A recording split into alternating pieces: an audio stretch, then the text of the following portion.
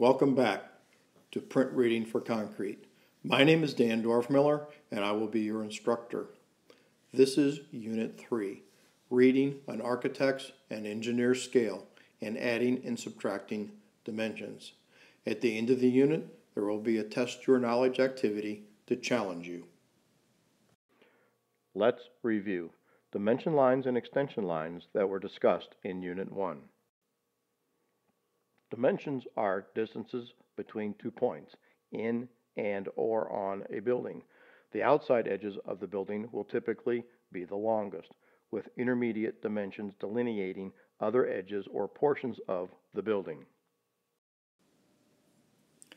There are two kinds of scales used in construction. One is an architect's scale and the other is an engineer's scale. The architect's scale relates everything in scale to a portion of an inch or inches to an actual foot, 12 inches, in real life, such as 1/4 inch equals a foot or 1 inch equals a foot. While an engineer's scale uses an inch to relate to the number of actual foot, such as 1 inch equals 10 foot, this would be a 10 scale, or 1 inch equals 20 foot, this would be a 20 scale. An architect's scale is usually for the building, while the engineer's scale is used for the exterior site plans where items need to be shown in smaller scale. Metric scales will not be covered during this training video. Here are some examples of an architect and engineer's scale. Scales are typically in a triangular shape, but can also be found in flat shapes. The two flat shapes shown here are 1/16 inch equals a foot and 1/32 inch equals a foot. These scales are not on the typical triangular scale, but would be used to show very large building areas in its entirety as a reference for larger scale blow-up portions of the building. Many times, one of the hardest concepts for a student to wrap their head around is the relationship between the smallness of 1/8 of an inch or a 1 inch equaling a full foot. In this diagram, we are showing 1/8 inch equals a foot or 1/4 inch equals a foot in real life. What we are doing is shrinking the foot down to 1/8 of an inch or 1/4 of an inch so we can show more of the building on the page. Note, as we shrink the scale down, we can show less and less information about the foot. On the 1/8 inch scale, we can only show every other inch mark, so each little tick equals 2 inches, or as seen on the slightly larger 1/4 inch mark, each tick mark equals 1 inch. Here is a scale, 1/2 inch and 1 inch equals a foot. Notice as we shrink these scales down, much more information about the foot can be shown on the scale. On the 1/2 inch scale, we can see now down to 1/2 of an inch. And on the 1 inch scale, we can see all the way down to 1/4 of an inch in scale. Note that the larger the scale, the less we can actually show of the completed building. But on the other hand, the more detail we can show close up. So we are always trading off less building for more detail or more detail for less building. A typical three-sided architect's scale will have 3/32 equals a foot scale up to 3 inch equals a foot scale. As indicated earlier in the video, the larger the scale, the more information about each foot can be noted. So, I relate it to the smallest tick mark. For instance, on the 3/32 and the 1/8 inch scale, each tick mark is equal to 2 inches. As the scales increase, the smallest tick mark decreases, as seen in the 3/16, 1/4, and 3/8 scales, where the smallest tick mark is now an inch. This continues as we get larger scales up to 3 inch, where the smallest tick mark equals 1/8 of an inch. Becoming familiar with these tick marks is very important in learning to read scales. So here we have the 3/32 scale, and from here to here equals a foot, and the smallest tick mark equals 2 inches. Here we have the 3/8 inch scale, and the smallest tick mark between 0 and a foot is 1 inch. And the one way to look at this is if this equals 12 inches, how many inches in a foot? 12 inches. And we have 1, 2, 3, 4, 5, 6, 7, 8, 9, 10, 11, 12. Don't pay any attention to this 4. It has something to do with reading the scale from the other side. Here on the 3/4 inch equals a foot, we can see that the smallest tick mark is 1/2 of an inch. And on 3 inches equals a foot, we can see that the smallest tick mark is 1/8 of an inch. And one way again to look at this, we see 1, 2, 3 inches. So if from here to here is an inch, this is 1/2 inch, this is 1/4 inch, and the smallest tick mark is 1/8 of an inch. Don't get frustrated. This will become easier with time and practice and your need for using scales. This is a 4-inch pocket scale. Looking at the 1-inch scale, we can see that the smallest tick mark is 1/4 of an inch, and on the 1/2-inch scale, it is 1/2 of an inch. Also note there are 2 scales on each side of the scale, one always 1/2 or double the other side, as seen on the 1-inch and 1/2-inch scale, the 1/8 inch and 1/4 inch scales. On the 1/4 inch scale now, what is the smallest tick mark represented? The answer is 1 inch. On the 1/8 inch scale, what is the smallest mark represented? The answer is 2 inches. Again, seeing this represents a foot, you've got 6 tick marks between it. That is 2 inches per tick mark. We just identified what the smallest tick marks mean on the reference scale. Now let's learn what the high and the low 0 marks mean and which scales they go with. As you can see here, we have a low 0 and a high 0. The low zeros always go with all the tick marks, as you can see across here. The high zeros only go with the high tick marks. Or another way to look at it, the low zeros go with the smaller scale and the high zeros go with the larger scales.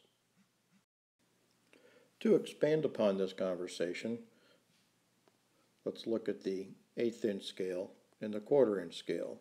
Notice the 1/8 inch scale has a low 0 mark and the 1/4 inch scale has a high 0 mark. So let me ask you, which one of the tick marks as we're coming across the 1/4 inch side would you typically read?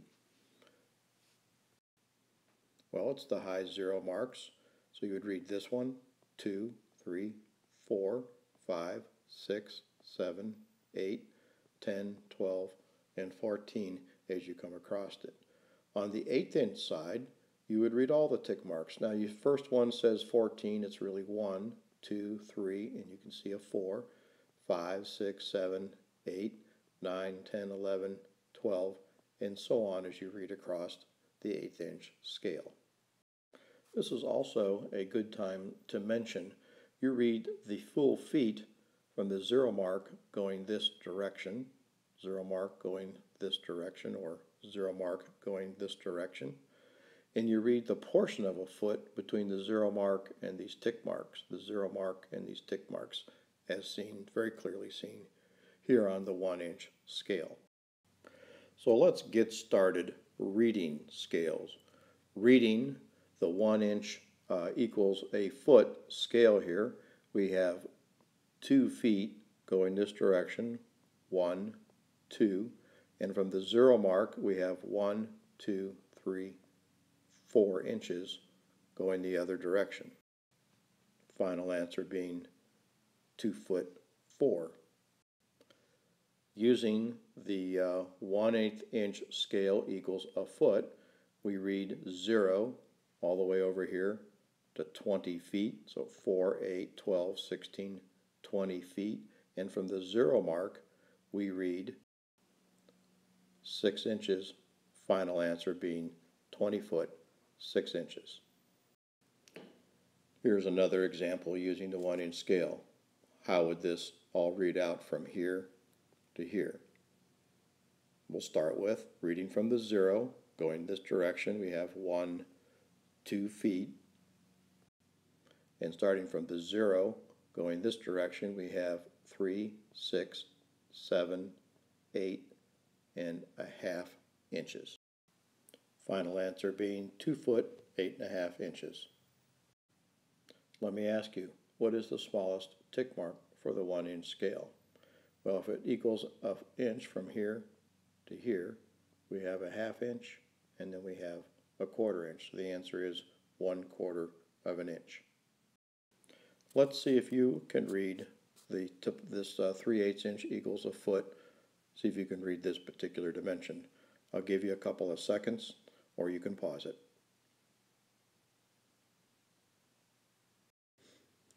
The answer is, reading from the 0 mark, 1, 2, 3 feet. So you have 3 foot, and from the 0 mark on the foot portion is 3, 6, 7, 8 inches.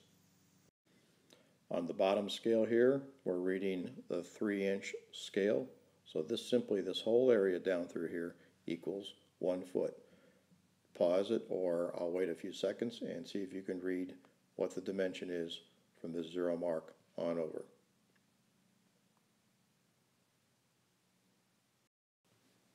The answer is 5 5/8. You have 1 inch, 2 inch, 3 inch, 4 inch, 5 inch. From here to here it equals an inch. So the first thing I would do is figure out what's the smallest tick mark, and the smallest tick mark from between here to here is an inch.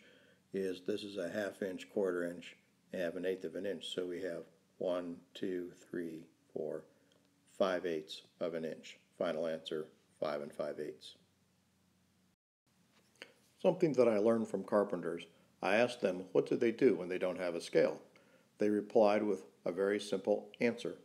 We use a tape measure. That makes a lot of sense. So converting a tape measure to a fractional rule into a scale, I just think of each part of it equal to a foot as it relates to a particular scale. For instance, 1/4 inch equals a foot. That measures 1 3/8 would convert to 5 foot 6. 5/4 plus 1/8 of an inch, which equals 6 inches. This takes a little bit of getting your mind around the scale, but it's exactly the same thing as the scales that you've been working with over the last few portions of the video. Now let's try to measure a line, like you might do on a drawing. First, check the scale. Here we are using 1/2 inch, 1.5 inch equals a foot. Next, note whether we're using high or low 0 marks, and here we are using the low 0 marks. What does that mean? That means we can use all the tick marks as we come across the scale. Next, lay the scale down on the line.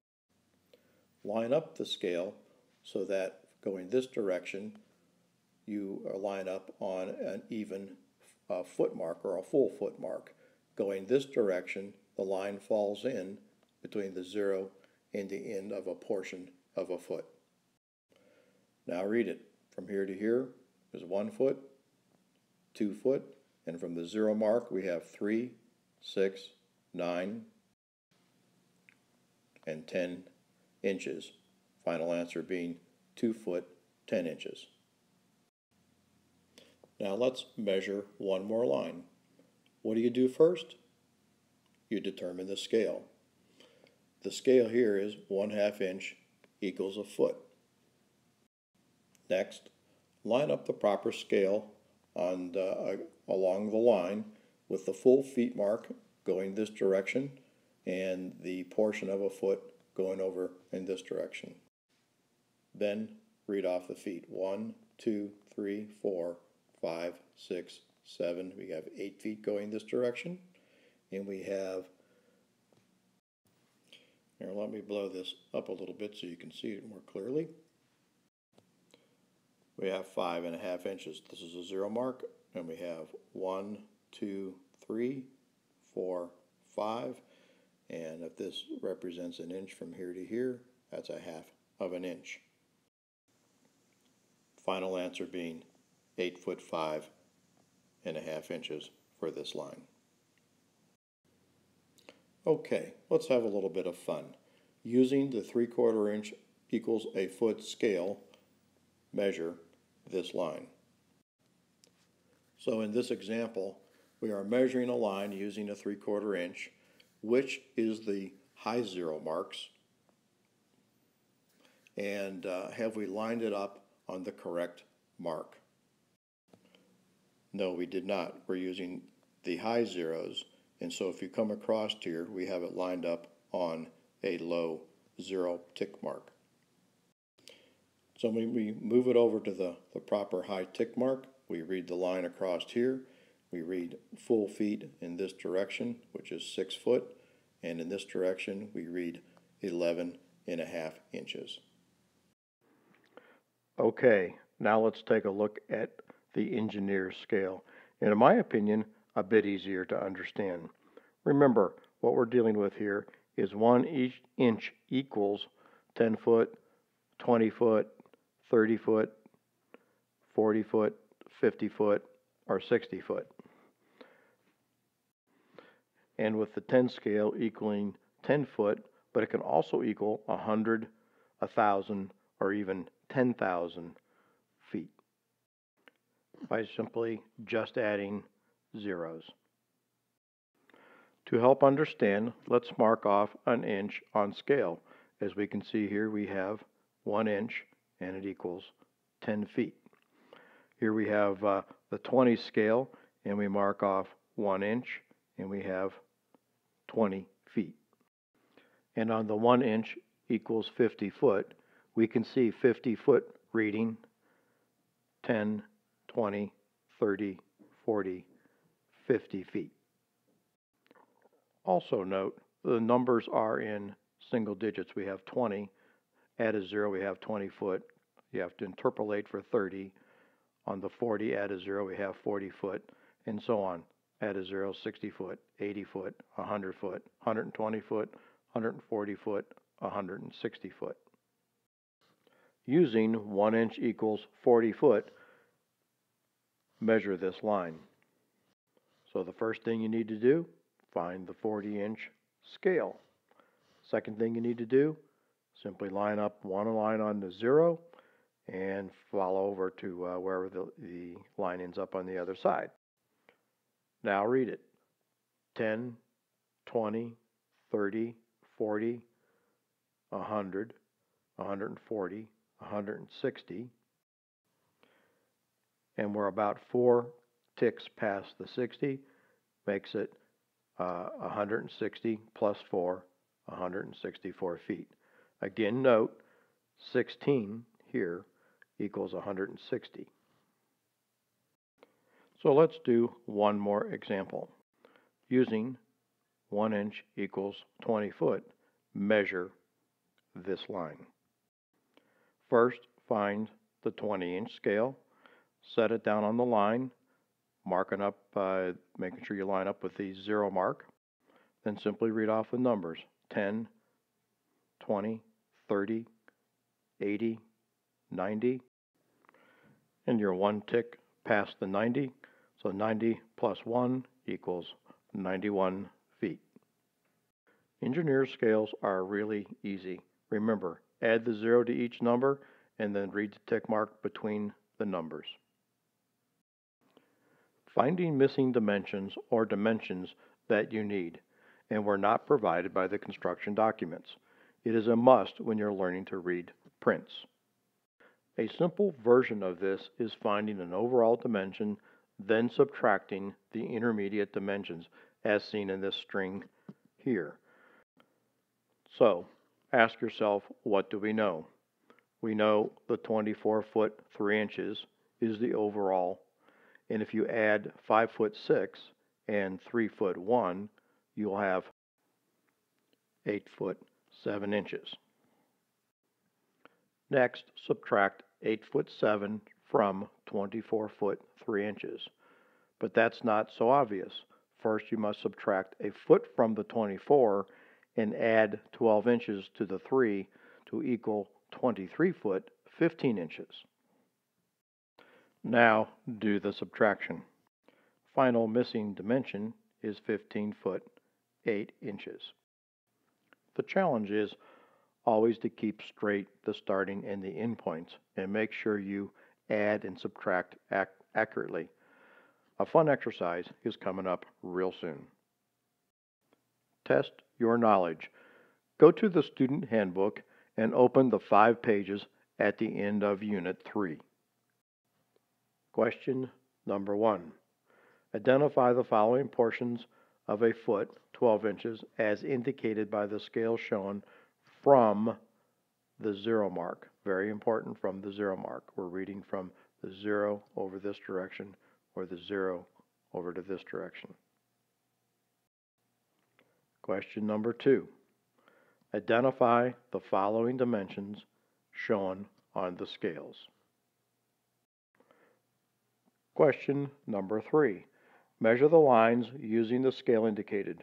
Work from the left to the right. Question number 4. Mark off the following lines using the scale indicated. Again, working from the left to the right. Question number 5. Measuring the following lines using the scales indicated. Question number 6. Mark off the following lines using the scale indicated. Remember that fun exercise that I promised you? Here it is. We're going to find the missing dimensions. This is a real-life situation where you need to find the dimensions that have not been provided. I know, this would probably never happen on your job. So, wherever you see these exploded stars, find the missing dimensions. Pause the video here and take time to do the previous questions.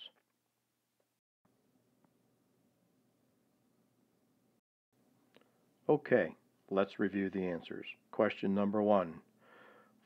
Mark off 4 inches between 0 and the 4-inch mark, and that would be the second tick mark over. B, mark off 9 inches. It looks like we forgot the arrow, but that would be 3, 6, 9 inches right here on the tall mark. C, mark off 7 inches from the 0 mark. We've got 3, 6, 7 inches, 1 tick mark past the 6. D, 4.5 inches from the 0 mark, which is over here. We have 3, 4.5 inch. E, 6.5 inches, 3, 6.5 inch. Well, on D here we have 10 3/4 from the 0 mark on this side. 3, 6, 9, 10, and 3/4 of an inch. G, 1/2 inch from the 0 mark is the first tick mark over. Question number 2. Measure this line. From the 0 mark, we've got 15 feet over here. You have to interpolate between the 14 and the 16 to get 15. And from the 0 mark, we've got 3, 6, and 9 inches.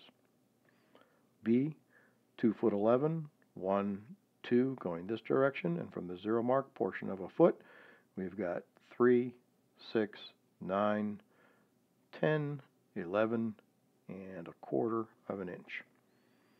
And for C, we've got 4 feet, 1, 2, 3, 4. And from the 0 mark, we've got 1, 2, 3, 4 inches.